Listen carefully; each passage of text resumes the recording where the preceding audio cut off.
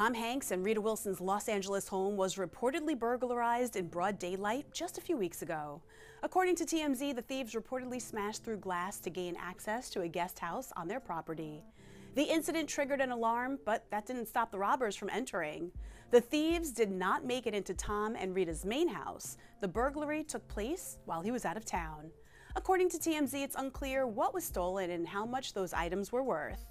The outlet also reported that the stars were not targeted, but were just next on the list in a string of robberies at celebrity homes in the area. So far, no one has been arrested, and the burglary remains under investigation.